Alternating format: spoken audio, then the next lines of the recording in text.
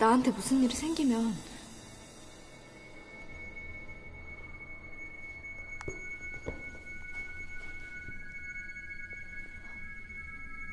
어떻게 한 거야?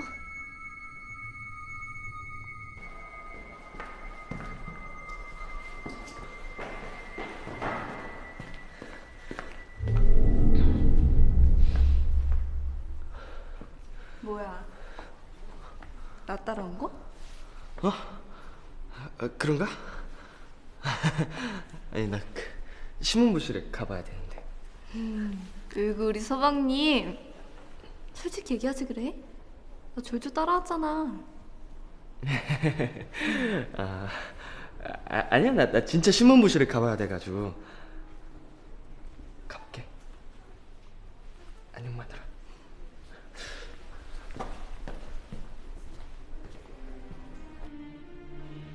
저 언닌 진짜 예림 언니가 되고 싶어해.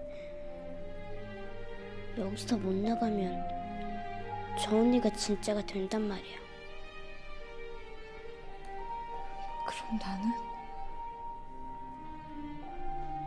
못 나가면 나는 안 돼.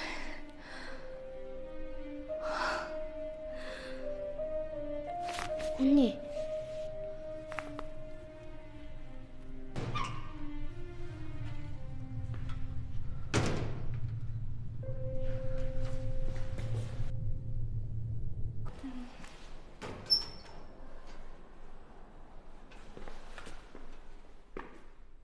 이거 찾는 거야?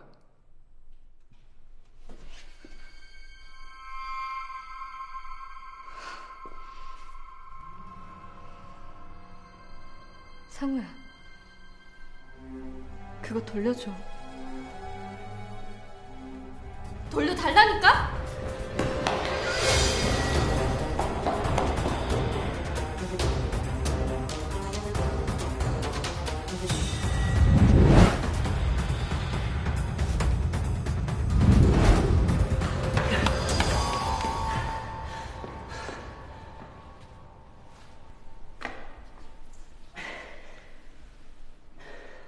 서상우,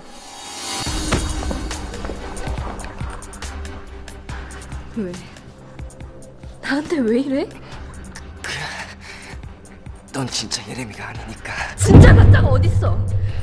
도대체 너 예림이를 어떻게 한 거야? 상우야, 상우야.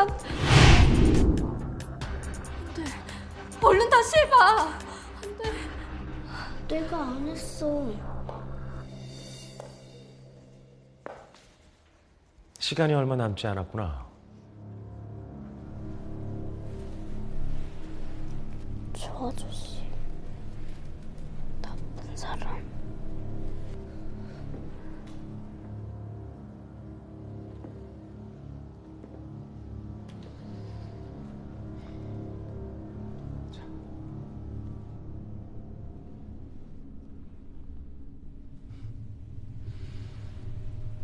가정교육을 잘 받았네.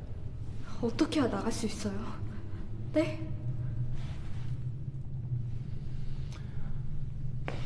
정답은 네가 알고 있다, 강예림. 모르겠어요. 그럼 여긴 어디지? 여기요?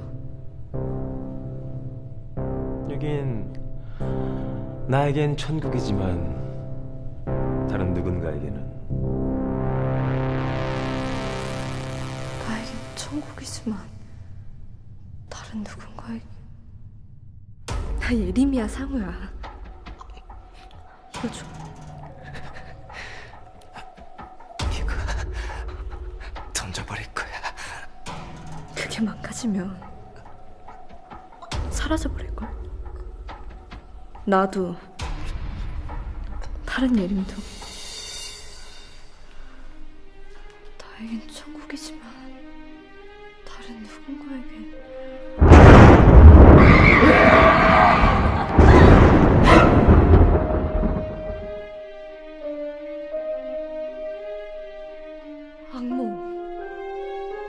악몽이에요. 쌤에겐 천국이지만 우리들에겐 악몽이라고요. 그렇다면? 단지 꿈이라고요. 이게 내 꿈이라면 내 마음대로 할 수 있잖아요.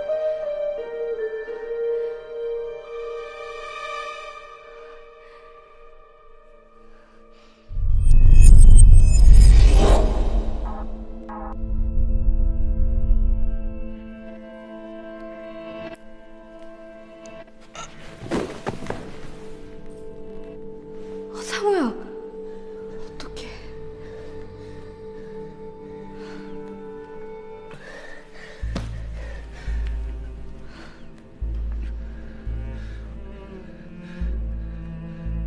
다들 너한테 속아왔어.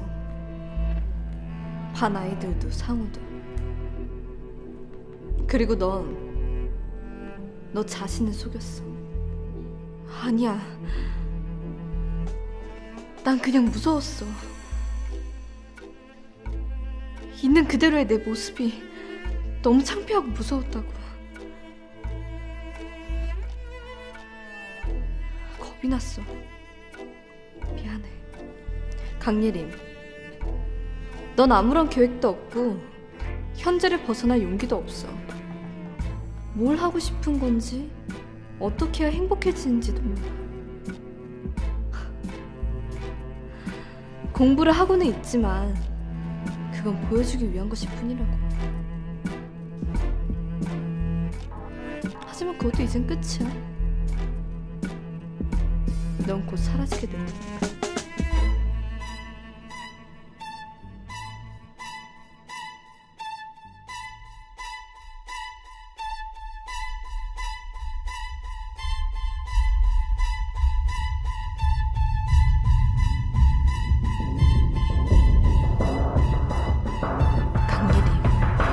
너도 나의 일부일 뿐이야.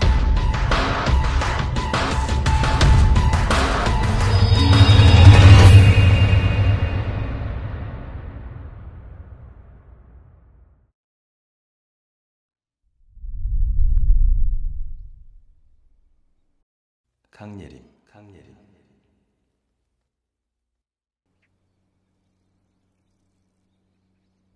결론부터 말하자면 넌 잘했다.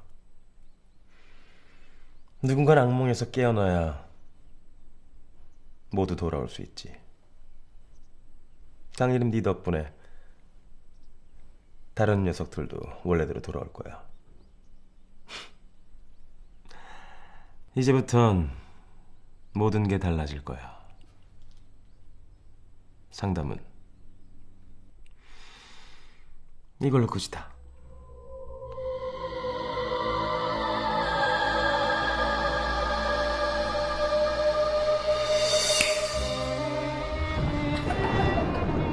진짜 가짜가 어딨어?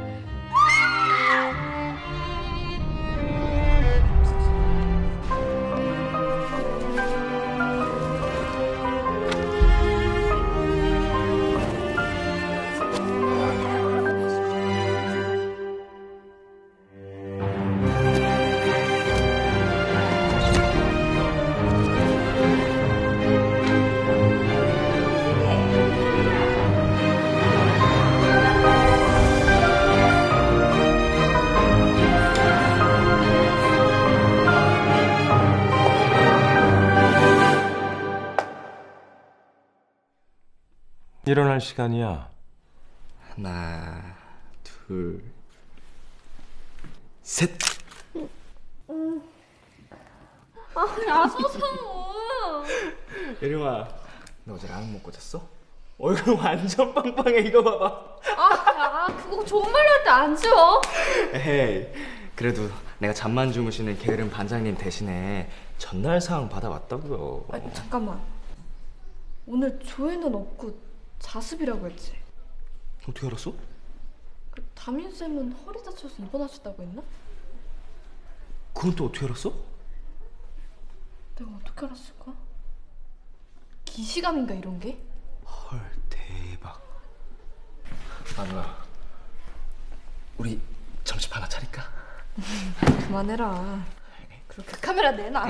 야, 카메라 내놔. 야, 내놔. 야, 이거만 지워. 그럼. 야야 안돼 빨리 와. 교실에 갇힌 아이들은 가끔 엉뚱한 상상을 한다.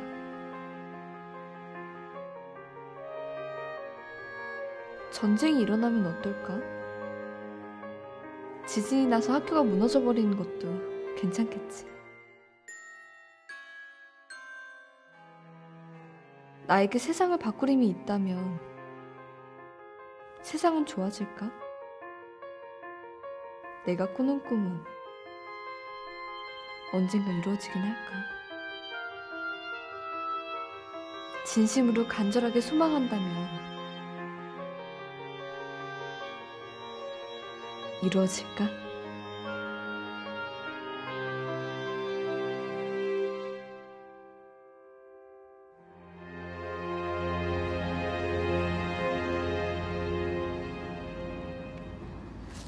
뭔가 긴 나쁜 꿈을 꾸고 일어난 것 같아.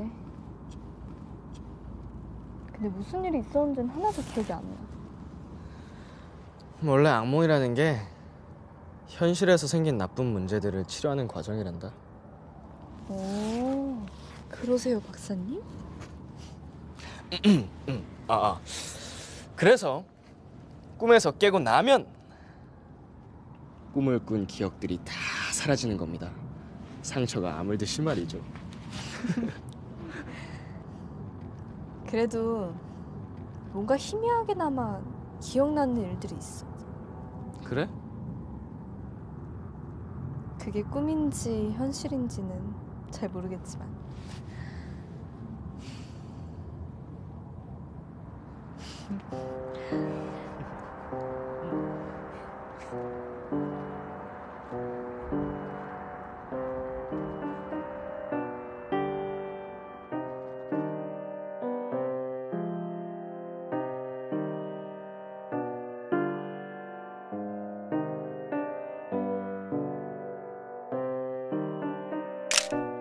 쌤은 정말 누구세요? 좋은 분인가요? 나쁜 분인가요?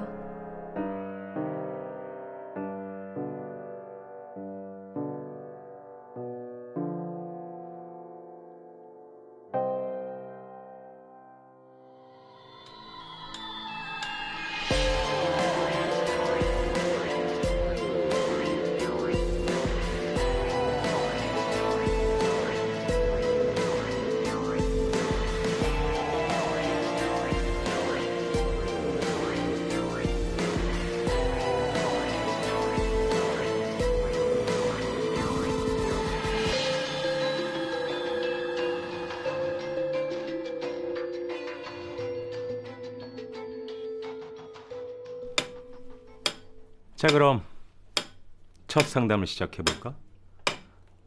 진짜로 이걸로 찍기만 하면 모든 비밀을 알 수가 있는 건가요? 하지만 명심해 두는 게 좋을 거야. 누군가의 비밀을 엿본다는 건 항상 즐겁지만은 않다는 걸.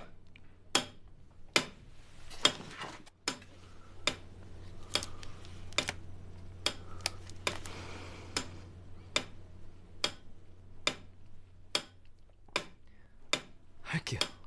계약 성립?